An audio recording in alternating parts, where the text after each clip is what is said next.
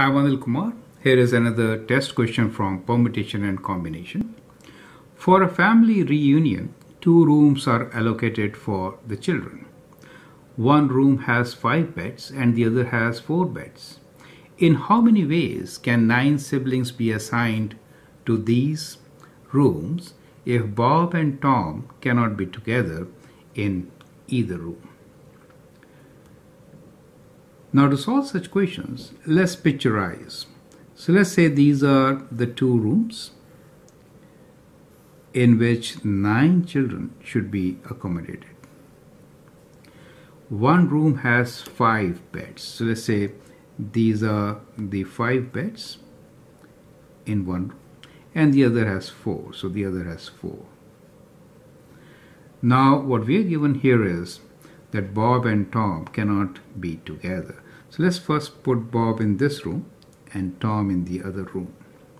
Remember, there are 2 such combinations, right? So let me write times 2, since Tom could be in the first room and Bob can be in the second room. So there are 2 ways in which this can be arranged.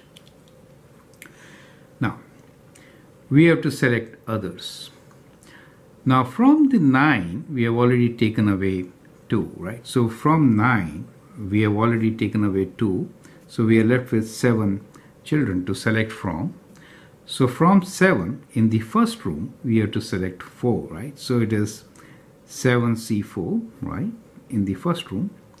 Now, once you do that, then we are left with 3, right? So we have selected 7. So once you select 4 from 7, so we have selected 4 from 7, you are left with 3. So the choice is from 3 we have to select 3, right? So that is it. And since Bob and Tom could be interchanged, we have 2 such combinations, right? So the answer should be 7C4. Let's calculate. 7C4 times